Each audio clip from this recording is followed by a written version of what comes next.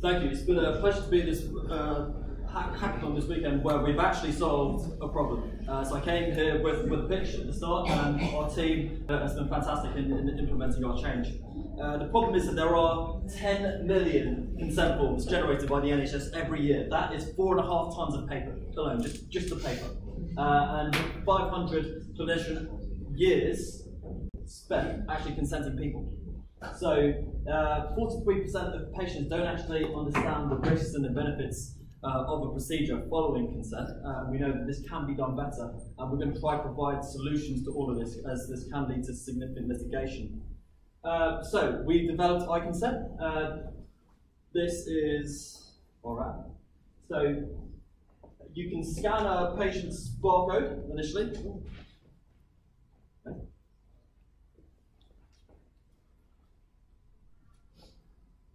And the MRN will then generate their patient's details immediately. This is something we use on our hospital at the moment. For cataract surgery, it's a consent form 1 under local anaesthesia, and the risks and benefits are pre-populated, but we can add more as circumstances are different per person. They can go through the risks and an explanation. We made a video on the couple of things that can happen in cataract surgery, risks and benefits. And that's just all pulled through from the previous page. The patient can tick each of those boxes and sign, most importantly, with an iPad or a stylus or their finger, and then this then generates a PDF. So we can also integrate into the NHS app. So this is where it would be under My Appointments and upcoming procedures. You can sign your consent form. So from the patient's view perspective, they'll have this email to their app, so it's still integrated. And allows for a paper-free system where they can then look at the video, the information at home that's specific to them. There's potential integration for EMR, SNOMED CT, and fire compliance. The videos are done by the individual surgeon, so this is local, so they can put their own videos on there, and it's procedure specific for that patient. So if you are at high risk of a corneal transplant following cataract, we can put that on there. And specifically for ophthalmology, it's accessible. We can use high contrast, yellow and black features, and barcode in integration. So thank you so much for your time.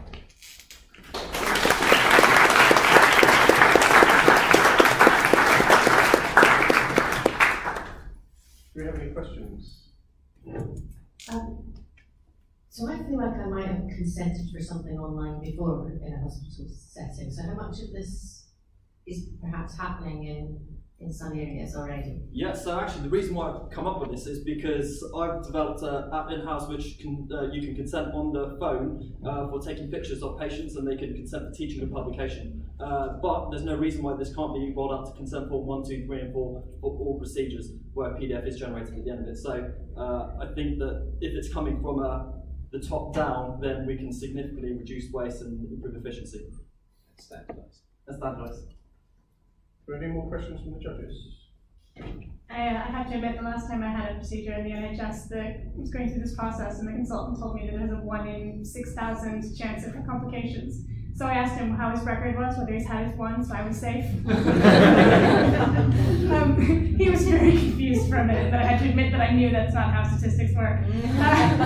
So from that perspective, are there any drawbacks for the consultant or the clinician in taking this approach?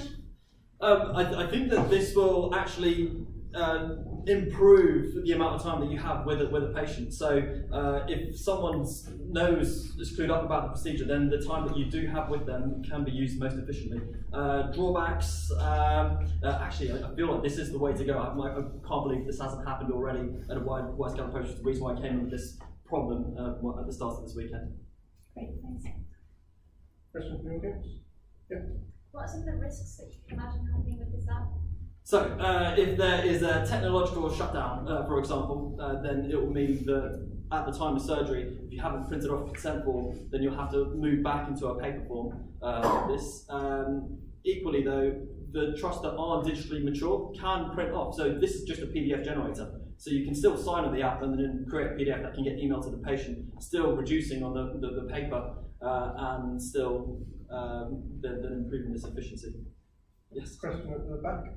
Just something I got asked you before, deployment. So clearly a consent form is partly of use in terms of allowing us to allow the patient to ask questions, but also as a confirmatory check that the procedure should go ahead. And the checks take place on the ward, on the arrival theatres, in the operating room. How will it work with your PDF unless you print it out? So you can, if it's integrated into the NHS app, then that's hopefully a mobile device that can be used by all. So the nursing staff and doctors can then access and we can. And it's worth saying that paperless consenting does exist in several trusts, and I've worked in places where there's actually no physical copy of the consent form. So paperless consenting is already a thing. Okay. Thank you very much.